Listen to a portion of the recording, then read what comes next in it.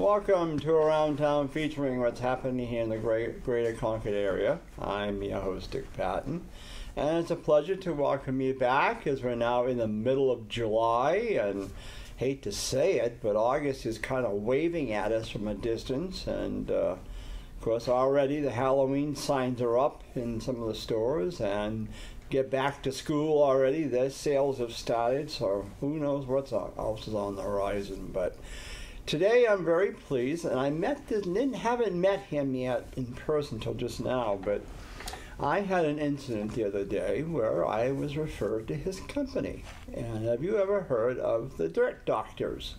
Well, today I'm talking with Anthony Drouin, who is the owner, right, or manager? I'm a senior project manager. Senior project manager for the Dirt Doctors. Now, that's not a new rock and roll group.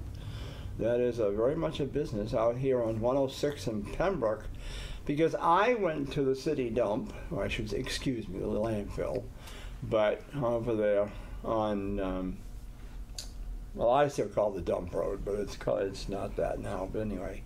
And unfortunately, I thought they took leaves and branches and all that stuff, that we'd cut off some stuff in our place. And when I got there, I was told, no, they don't accept that. And I said, huh? They you collect them in the fall and the spring. What the heck? Well, anyway, so I said, well, what am I supposed to do with them? And so she said, well, have you ever heard of the Dirt Doctors? And I said, no, never heard of them. So she referred me over to you, and I found it on 106, not too far from Vino's. And I was truly amazed by what I saw down there. And I took the ride around the tour afterwards. And how long have you been there? So we've been at that yard since about 2003. We're a family-run business that's actually been in business since about 1989. Really? What we are is we're not only a retail center, but a wholesale landscape construction supply company. We generate our own mulch. We generate our own compost, organic leaf and lawn debris compost.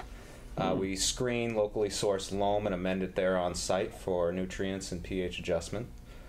We sell various different stones, crushed stone to decorative round stone, as well as we also are authorized dealer for 3 different manufacturer of pavers, which make stone patios. That's Unilock, Paved Stone, and Belgard. And we also sell natural stone for patios and other hardscape jobs. Well, I was just truly surprised when I came down in there, because, you know, of all you take, it looks like you take everything, the stumps and big trees or branches and whatever else. Now, is it the trees that you get your mulch, or you must grind them up, or how do you? So what we have on site are timber grinders. They grind specifically wood product. Okay. And by accepting in that what is considered organic waste debris, we're then able to grind that and turn that into a product. We do accept stumps, but we do charge for that because that is more wear and tear on the equipment. Oh, I'm sure. And as well, just the uniformity of the product itself, it changes.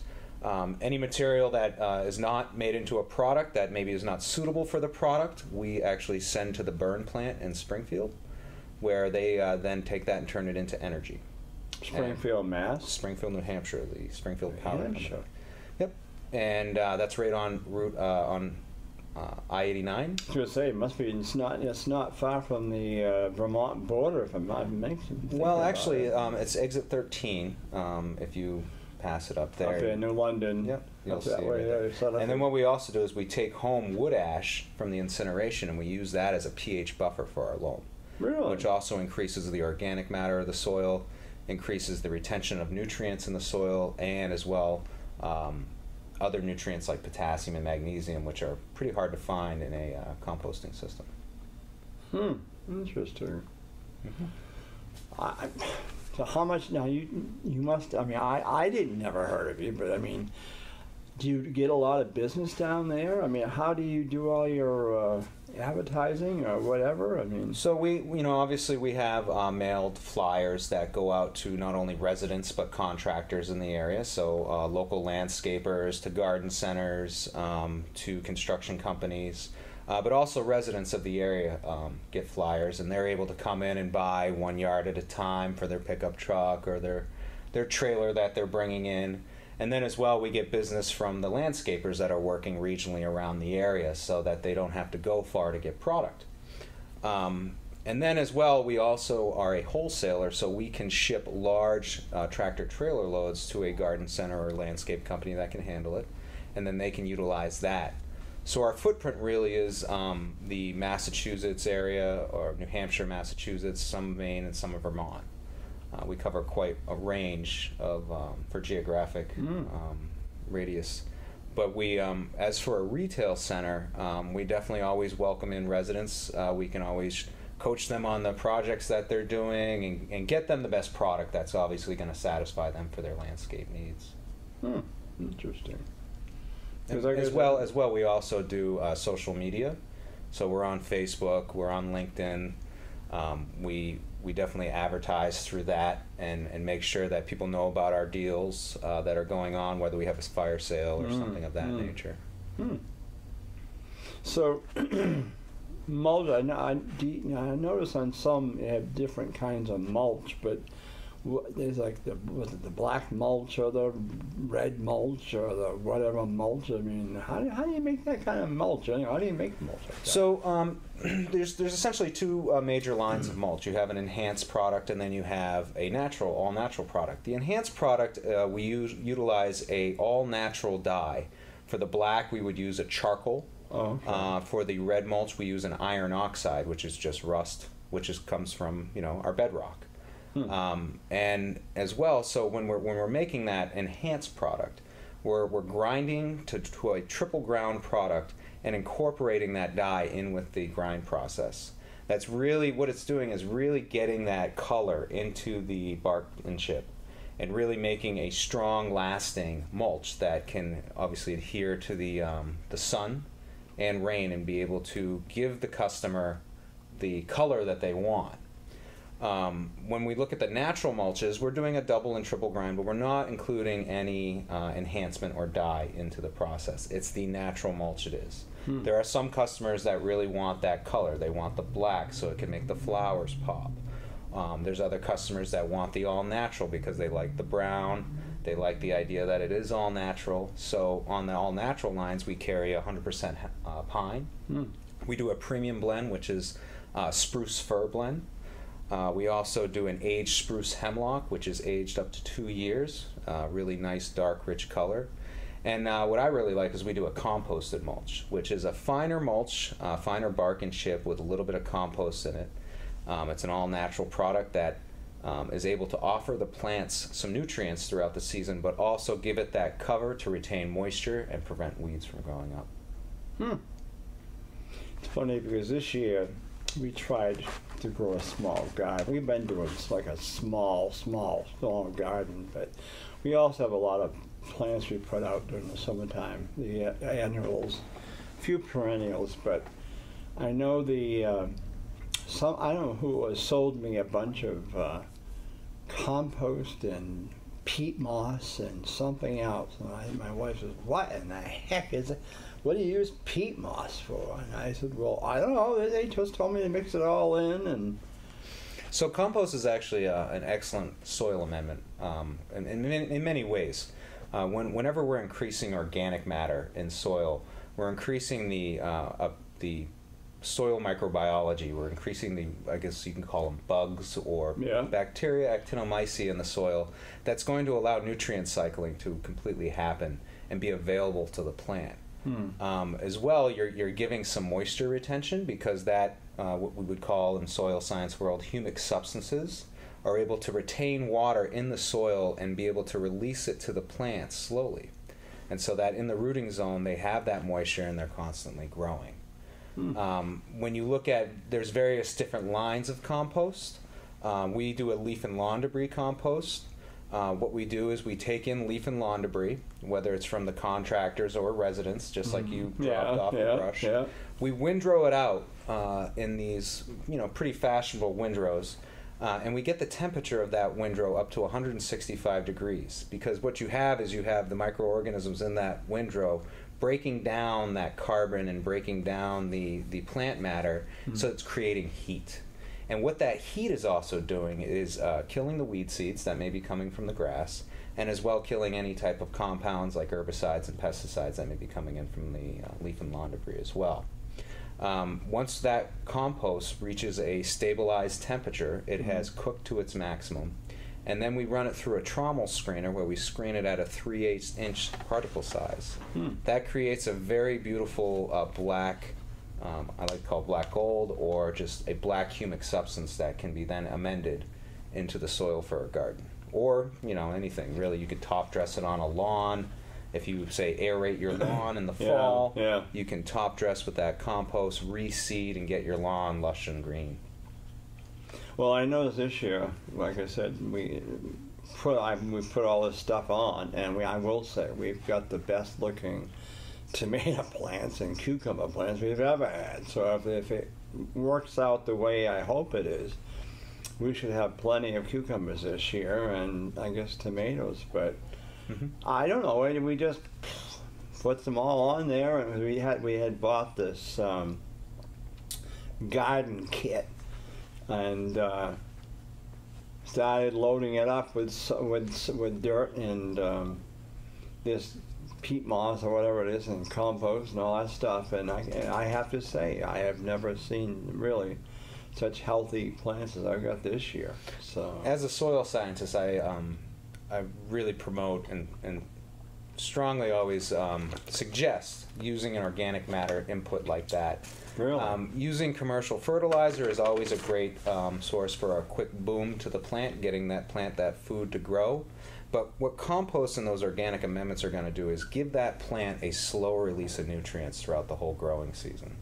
And so tomatoes very much love compost. They take it in because that plant is requesting so many nutrients throughout the growing season. Same thing with cucumbers. And when you give it an initial starter fertilizer, it's going to help it grow in that initial phase. But coming down into the months like July and August, it's still requesting that nitrogen that it needs. And compost actually breaks down over a 3 to 5 year period.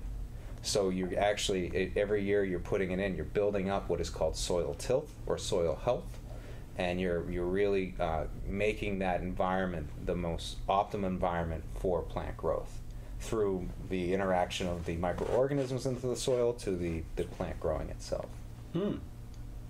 Interesting. I remember as a kid, my father always had a garden, and well, of course, for a while I shared one with my uncle, and all they would ever do is just rototill the garden every year, and it was always important to put cow manure down.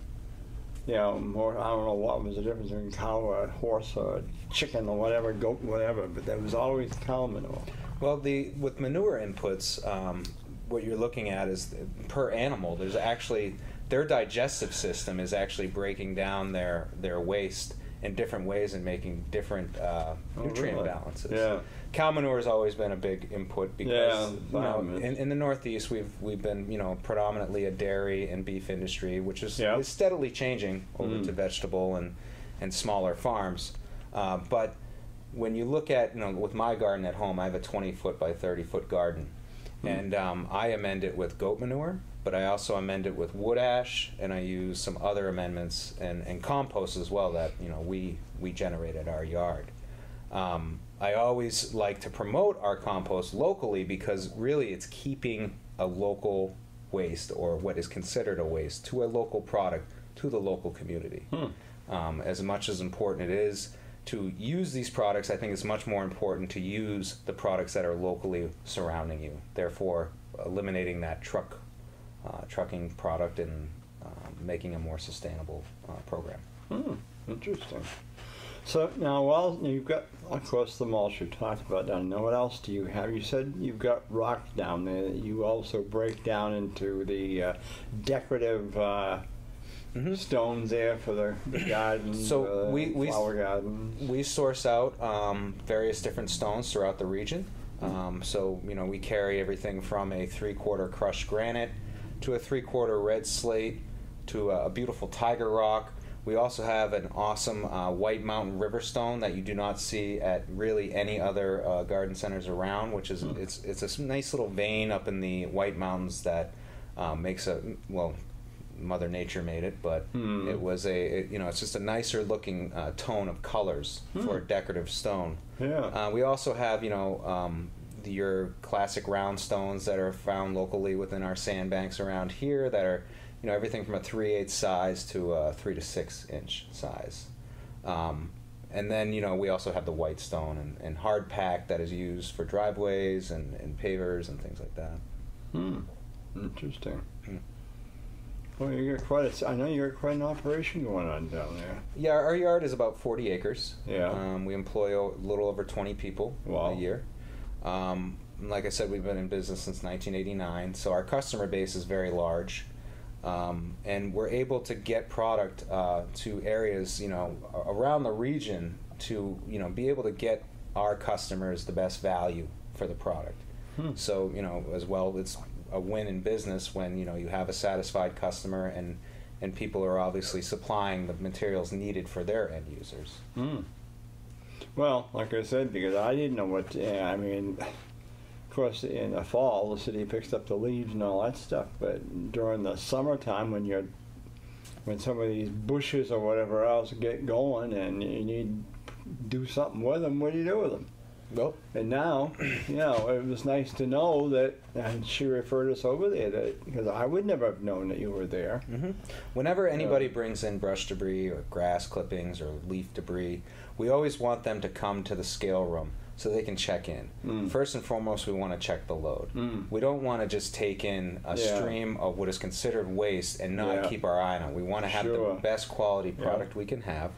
But as well, we also want to make sure that the customer is aware of the heavy machinery that's operating around the yard. And as well, notify our workers that, hey, this truck is going up to the yard to dump, keep an eye out for them, essentially being as safe as possible.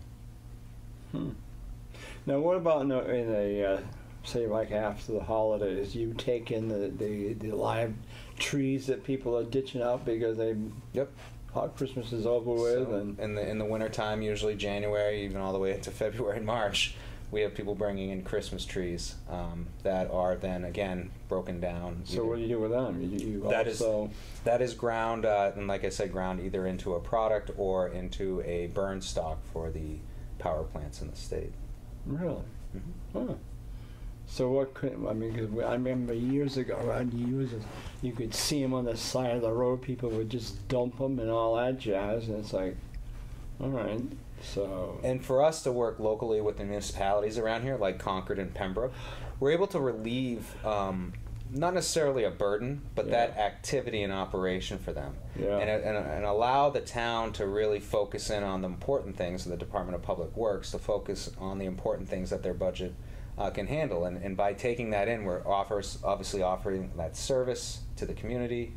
But just like you said, come summertime when you may be trimming out a bush or doing something like that, if you had to wait until fall time, that's going to sit in your yard. Oh yeah, of course. And not potentially be a nuisance on site. But we can quickly process that for you. And the hope is you come in and drop something off and bring something home. Yeah, really, yeah. Huh. I'm trying to think. Now, you don't do sand down here, like beach sand or things like that. We actually do. You do? Yeah, we Really? have a screen sand, which is your 2 to 4 millimeter sand that is used for drainage layers, whether it's septic or structural based use. But we also carry a play sand, which is a nice flour sand. It's a much finer sand, and it's more for your sandboxes. One thing I always like, if you have a beachfront area and you need to add in a little bit more sand, that's a great product for it. And it's really nice to sit on. It doesn't the screen sand is a little bit more coarser. So it doesn't have that flour feel to it. We also offer an infield ball mix. Really? Which is it's a silt and clay sand mix that is specifically used for like baseball fields and any such use like that. Interesting. Another big thing we like to do is specialty soils, which I work very closely with. We make bioretention filter medias for stormwater basins or rain gardens.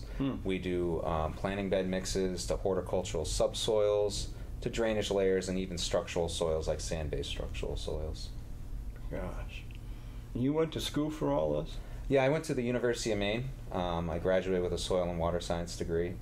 I worked in research under my advisor, acknowledged in 7 published journals, and I've worked in agriculture as well. Even had a little stint in the paper industry. But Really? Huh. my advisor is Dr. Ivan J. Fernandez. He's world-renowned soil scientist, so it was a really good program to be. What made you go into that, though? Just out of curiosity. What made Well, you choose that? when I started school, I ideally I wanted to be a pharmacist, but then I got into chemical engineering, and when I started the program up there, I really enjoyed it. I liked the challenges and chemistry and physics of it, but I started to want to work outside. I actually had my first summer job at school. I worked for the University of Maine Cooperative Extensions, and I ran a huge vegetable trial at the local farm we had.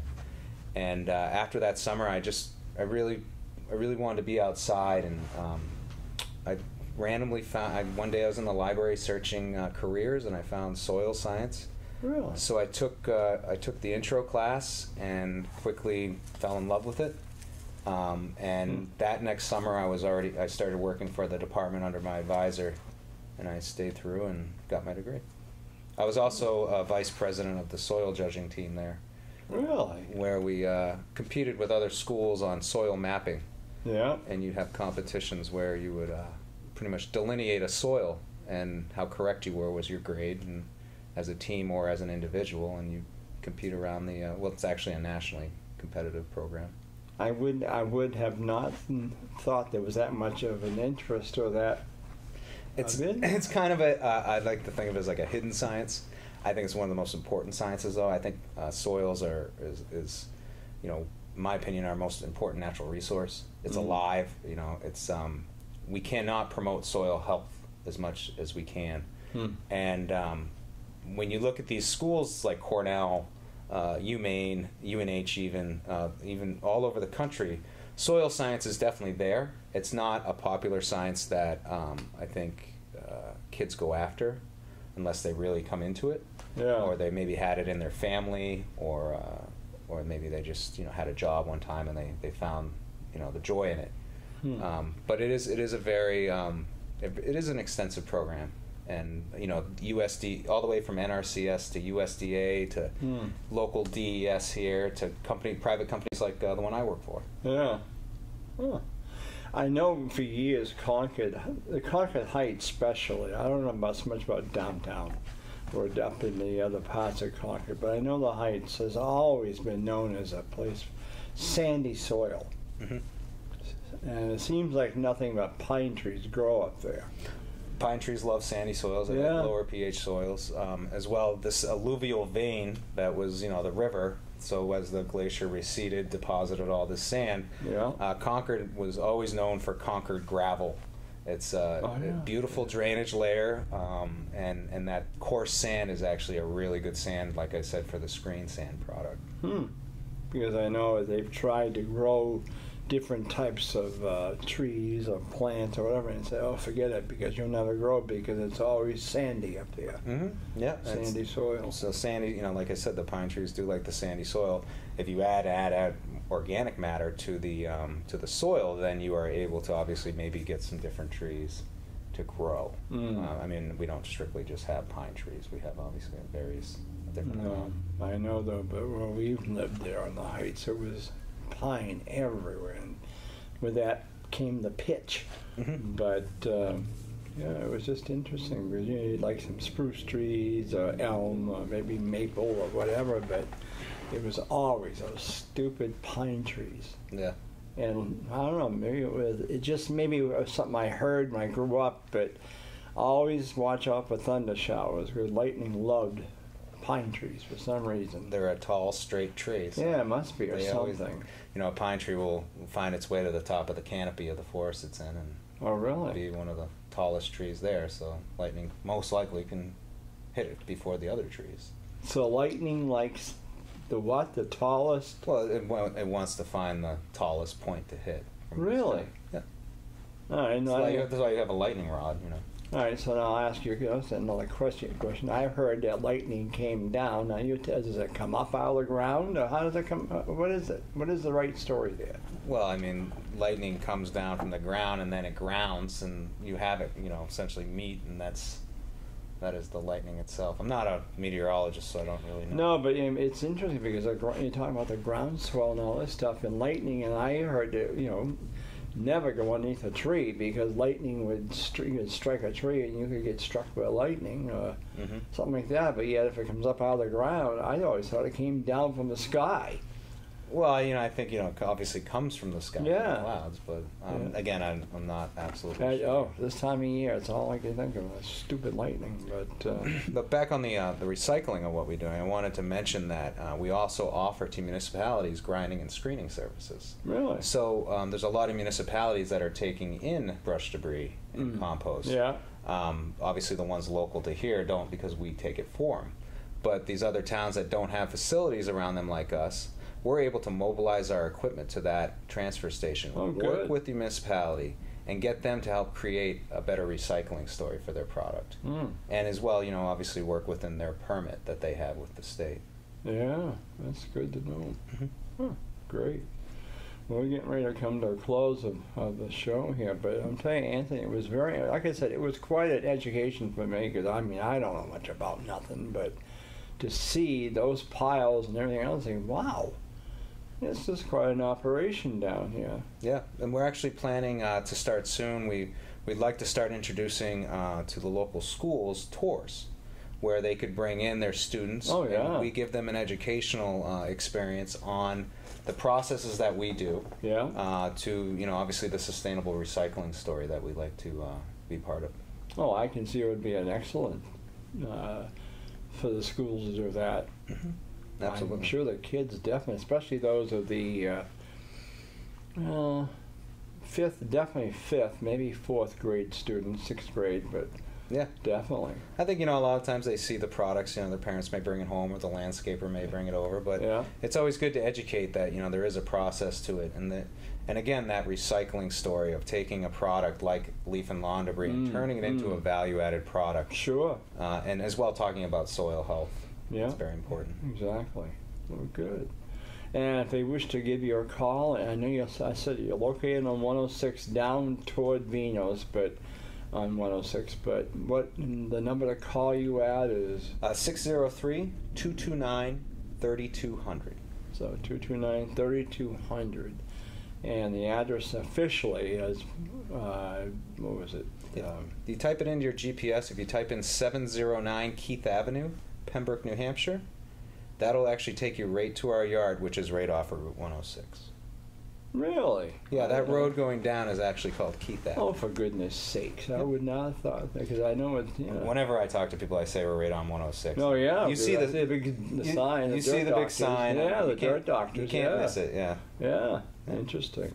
Well, great. Well, we've been talking with Anthony Drouin from the Dirt Doctors, and again, if you have any question about mulch or what to do with your leaves or trees or branches, give him a call, or better yet, go down there and see him, and he'll give you the grand tour and show you what they can do for you. So with that in mind, thank you to my director, Ian Marx, and have a great weekend there, and we'll look forward to seeing you soon on Around Town. I'm your host, Dick Patten.